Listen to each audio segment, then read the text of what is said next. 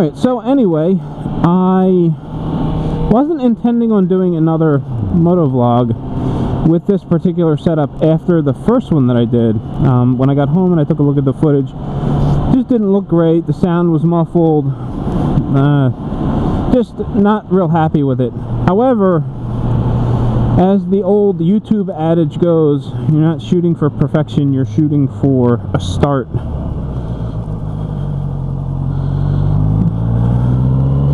So that's what this is. This is a start. I'm not overly concerned with quality at this point. I'm just trying to find comfort, so just a comfortable space, comfortable rhythm, comfortable routine, and that's my goal going forward.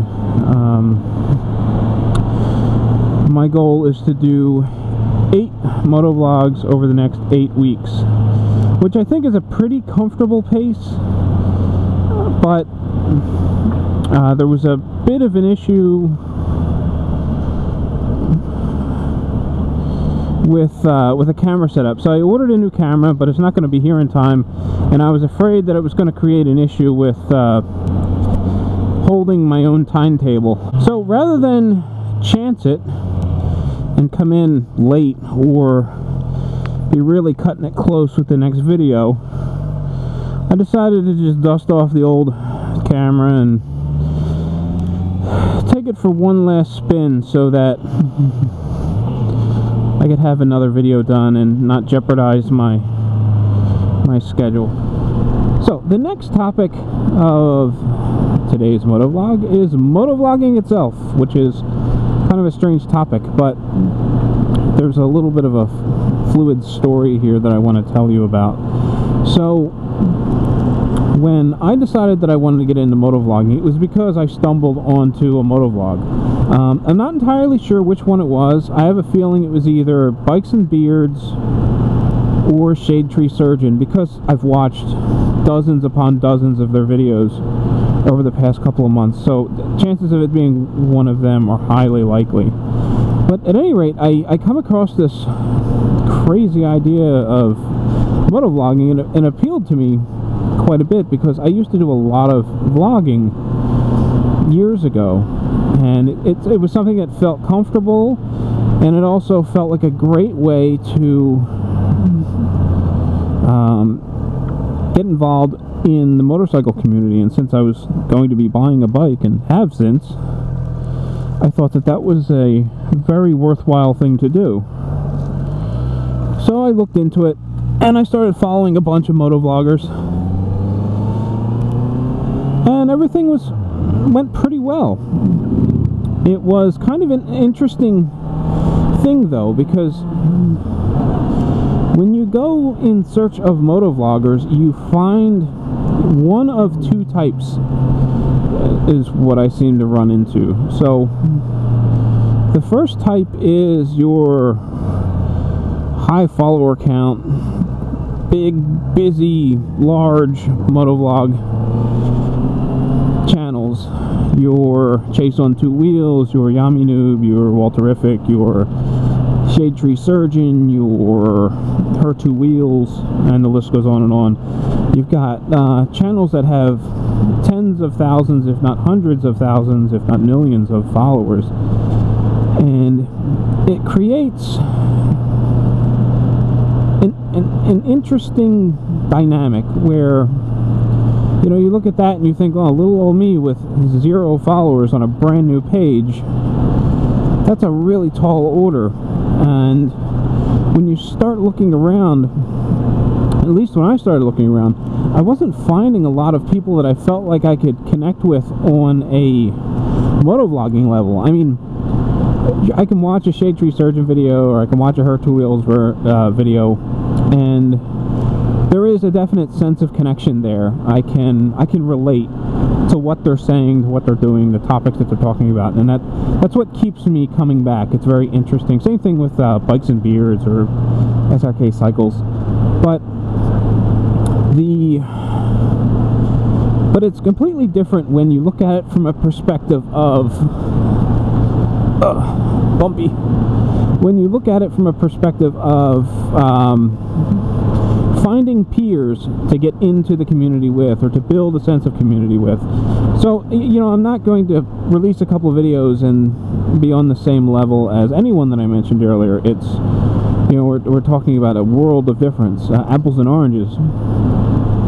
And I think it's important when you start to build a community, it's great to have a sense of companionship or a sense of connection with your peers. I mean, I guess that's the best way to put it. So what I wound up doing was I started searching out motovloggers, and I had mentioned that already. And the first type were the ones that have lots and lots of followers. You know, the ones that they're very difficult to miss. The next group that I came across, which seemed to dominate the results as well, were old motovlogs by motovloggers that either didn't stick with it, or lost interest, or just, I don't know, you know, their interest changed. So I was put in a position where I started I started seeking out videos from these other motovloggers, and they were interesting videos, that the topics were good. And then I'd come to find out, well, the vlogger, the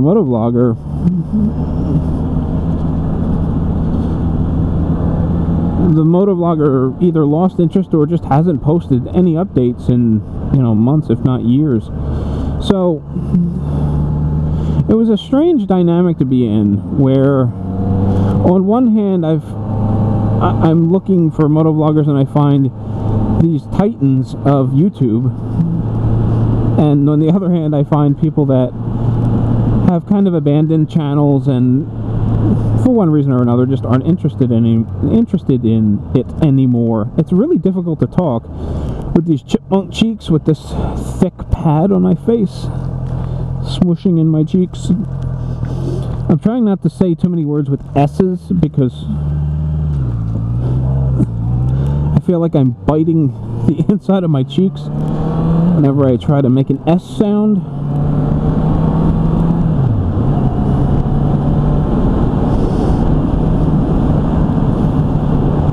So anyway, to get back on topic,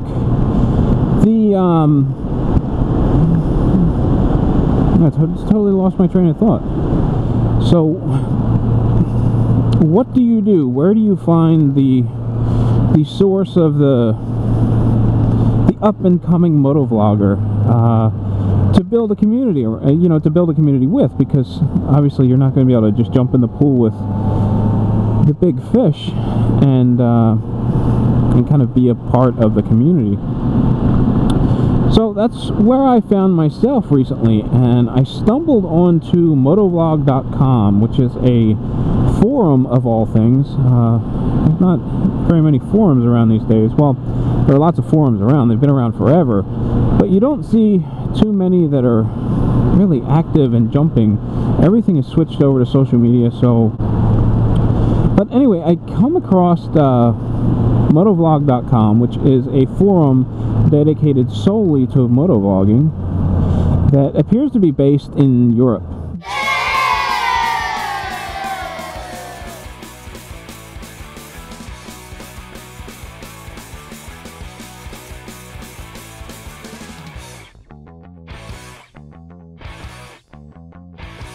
I did not think of that sooner.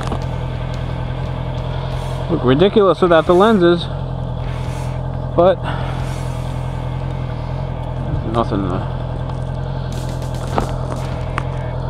visor can't fix.